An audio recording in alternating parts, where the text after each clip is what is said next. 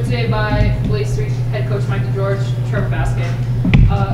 Coach, just a quick little recap on that RMAC run last week before we head into next week. Yeah, Tuesday night we were at home in the first round versus Metro, and difficult matchup for us. I thought the guys really battled and competed, and in that second half we were able to separate from them, so it was a really good win for us. And then had to go on the road to Spearfish, South Dakota, and played Regis on Friday and did a lot of good things. We were just a little bit out of sorts with our focus on offense, and then Brian Dawson had a huge night for him, and you just got to be super efficient on offense when you're playing a team that has the talented guards that Regis did, and came down to a one possession game, and we fell just a little bit short in overtime. And so disappointing outcome, still another level to get to in terms of consistency, and we're excited about the week ahead.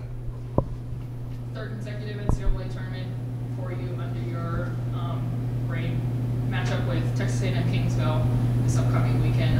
What does that mean for the program, and then just a quick preview on what that matchup looks like for you guys? Yeah, we're excited to have another opportunity. Obviously, the first year we didn't get to play, and then last year we felt like we missed an opportunity. It was not a very good effort on our part, and so mentally it's a different approach. And we just have to be the aggressor, and we have to go out and be trying to earn something that, quite frankly, no one's done during my time here. And we've only won one tournament game, I believe, in the school's history. So, this team's had a lot of expectations on them this year, and this is the first time this year we've really been able to try to do something last year's group didn't do. And so, to me, I'm excited about the challenge of it and the opportunity, and a very good opponent. I think it'll be the quickest team we've faced all year. They're certainly the most aggressive. And they got hot during the conference tournament and really made a lot of three-point shots, which they shoot a lot of. And, so it'll be a big challenge. In some ways, some similarities to Regis, in that they got small, quick guards that can stretch you out. And then they're very aggressive defensively and a very athletic team. So it'll be a big challenge. And from a player perspective, both you guys, this is your second consecutive year going, but you both kind of are still young veterans, I guess you could say. What does this mean for you guys in such early on in your careers getting into that NCAA tournament? I mean, it's a tremendous honor. Obviously, not every team gets to do it. Not a bunch of teams have the opportunity to go once, but we get to go twice.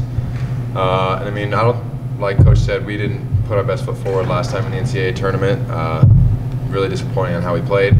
So we're just lucky to have another opportunity to go out and prove ourselves on a national level and get some wins out there.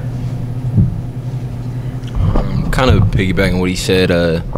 Coach said it yesterday. We have about 300 teams in Division II, and only the 64 get to go and play at this next level and get to see all the best teams in the conference. So we're definitely going to go hard this week in practice and take a different approach than we did last week going into that Regis game. I think we definitely kind of fell out of focus and expected to beat them.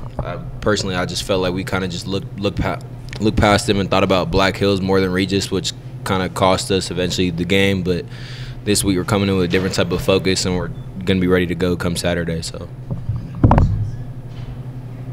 obviously, you set up the schedule this year with brutal first 2 weeks, but you've seen those regional teams now, and even though it's been several months, how much does that kind of help you now? Well, I think it helps us in a lot of ways. One is just the experience of the travel, going to Texas, and even though it's in Lubbock and not in Canyon, but it is a similar sort of experience in terms of that. We got a chance to play against Lone Star teams. It is a different style, more physical. The games officiate a little differently. Not as many calls are made, and then just kind of the aggressive athletic nature of the Lone Star is different than the RMAC. And so I think having those three games against Lone Star teams certainly helps us. And just having the experience of going down to Texas 2 weekends and playing 2 different times helps us. And then part of it, we're in the tournament because of that. We had the strongest strength of schedule in the RMAC, and so it certainly helped us in the regional rankings all year based on the schedule we did. And then just the challenges this team have faced, I mean, they've been real. Like, everybody had our game marked on their calendars all year. We've just faced a lot of adversity, and the group has battled through it, and I think we're a proven group and a hungry group and ready to go compete. Guys, what do you take from those first couple of weeks, and then obviously everything that has transpired since then? I mean, obviously, kind of what he said, the physicality is definitely a lot different. Well, especially remember going to Texas and just that first game playing them and noticing how much more physical they were, how much more fouling was going on, and there wasn't a lot of calls. So I think that knowing that or getting that experience early on definitely is going to help us come this weekend, and just being ready. Like Coach said, our scout team's not really the best personnel for this team we're about to play because they're super quick, super fast, and we have a lot of bigs. But, I mean, hopefully this week they'll get us prepared for what type of physicality and what level of speed we're going to see come this weekend. So, yeah, I mean, even though the season when we played them was about like 5 months ago in October, I don't think we can really forget like how physical and how demanding everything was. I mean, teams there were just, I mean, it's Texas. Everything's bigger in Texas, they say, and I mean, they were strong. Pause.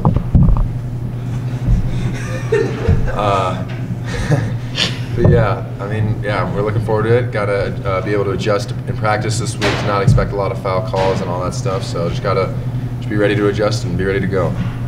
Has seeing kind of like the speed and physicality, knowing that the Lone Star Conference teams are going to bring to this tournament, kind of been an emphasis for you guys to work on and off the court this week? Yeah, so we showed them some clips of just the aggressive pressure yesterday, and then we really asked the scout group to really replicate that. They did a really nice job in practice yesterday. They just really got into the guys and made it really hard on them. And so, I think everybody's committed to trying to go and make a good showing, and it starts on Saturday, and it'll be a different style than we've seen, and we'll have to be ready for that. And I think the guys are understanding what it means. They've experienced it. They've seen it on film, and so I think the group will be ready to go. More on the topic of physicality, Blaise, I see you nodding your head a lot. You seem to embrace contact coming inside the way you do. Is this a game that you kind of look forward to with the physicality like that? I mean, yeah, my style of basketball is pretty much bully ball a lot of the time, especially with smaller guards, and knowing that these are going to be smaller guards, I have to use that to my advantage. But even knowing that I can be more physical, that's might transpire to me getting charges, which I'm prone to, especially in the RMAC. So I got to make sure I'm being smart with being physical, but also taking advantage of the extra leverage they give us out there, like the refs and the players and everybody. So just being smart with being physical. But yeah, I'm definitely excited to play. Preparation since conference play started has been obviously a lot of teams that you're familiar with playing film study, along those lines. What changes this week in the preparation for a team that obviously you're not as familiar with? Well, it just means a lot more film work for us, for the coaches, and then all the logistics of a charter flight and dealing with the NCAA with everything, and just having to go through their process rather than our normal process just adds layers of things. And then, one of the things I've learned over the years is that, like, people you haven't heard from in 20 years are in the NCAA tournament, they reach out. So you have that peripheral stuff too, where you're getting contact that you don't normally get, and so you just got to be able to prioritize and just stay focused on what's important and getting the team ready. But it's not like we haven't seen all the things they're going to do this year. We have. It's just they're just a little quicker. They're just a little bit more aggressive, and so we'll just have to do the best we can to replicate it. And the fact of the matter is, when the ball gets tipped on Saturday, it just becomes about the competitive spirit and us being the best versions of ourselves we've been working at all year. And I think this group's ready to do that. The fact that third straight regional, I mean, I know, 2 years ago, I mean, you made it. You didn't get to play, and then last year it was quick. But for a team that still is going to be incredibly young next year, how crucial is it for these guys to get down there and see this and experience it back-to-back years? Yeah, I think it's essential for us to go and win games. I think, for our program to continue to develop, we have to go and have success at the national level, and this is a great opportunity to do that. And we're going down there to win the regional. We're just not going down there to play and have the experience. And I think this team's capable of doing that, so we're really excited. But obviously, Kingsville's the first challenge. They just made a great run in the tournament. They beat Lubbock, and so it's an opportunity for us to go and play a great team right away and and see where we stand and go from there. Trevor, you got noticeably more, aggressive and more part of kind of the feature part of the offense, throughout the season. If you can just kind of talk about your development throughout the season and what you're going to kind of use moving forward here on a national level. Well, yeah, I mean, my confidence wasn't great at the beginning of the year, but I think my teammates really helped with that. The guards gave me great looks. I have an easy job sometimes. They'll do all the hard work and break down the defense, and I'm just sitting there waiting for them to pass it to me 2 feet away from the rim and dunk it. But just seeing the early ones go in really helps me with my confidence. And I mean, choosing what the matchup is, if it's a bigger, slower guy attacking him off the dribble, if it's a littler guard or a littler player going into the post. Just really the knowledge of knowing to pick and choose when I should shoot and when I should pass, and yeah, just letting my teammates do all the hard work, and yeah, I just nitpick is what Blaise says. I stand at the rim and dunk, and he does all the flashy stuff and beats the defense. Coach, what did you see from Trevor throughout the year that kind of allowed you to really get more minutes and make him a feature part of the offense? Well, we certainly believe in Trevor and have since I first saw him play, and you could just see how good he was going to be. And it's still both these guys. They're still in the learning process of just kind of figuring out exactly what their role is against every defense they face. And they both had some incredible games, and they both had some times where they just had a little bit hard time figuring out still exactly what the team's game plan is and how they need to attack it. But they've grown tremendously in that, and honestly, as they go, we go. We need them to be the best versions of themselves for us to really make a long run, and they're certainly capable of dominating at the highest levels of Division II, and we're excited to to go and have these guys perform at their highest level. Blaise, you make sure Trevor makes, hey, when I get pinballed in the lane and I give you the ball, you better score.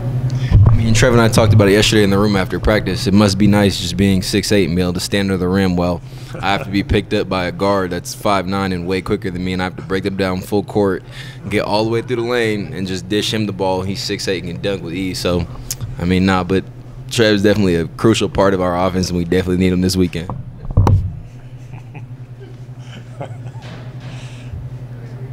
Now we're good. All right. Wow. So usually on the bus ride you have Wi-Fi and all that stuff.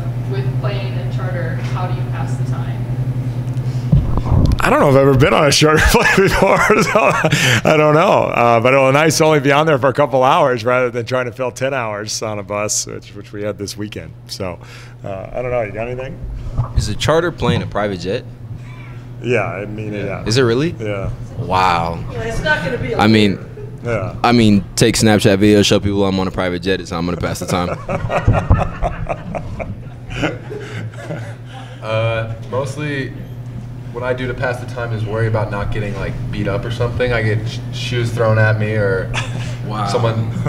Yeah, I just gotta keep my head on a swivel. I gotta stay alert at all times. So that's what I do to pass the time. I'll watch a TV show or something or mess with the team, but I always have to keep my eye on the back of the head out. Yeah, mayonnaise packets in the guys' shoes have been a big thing of late on the road that they got to look out for with each other. But so you got to remember that, Trev.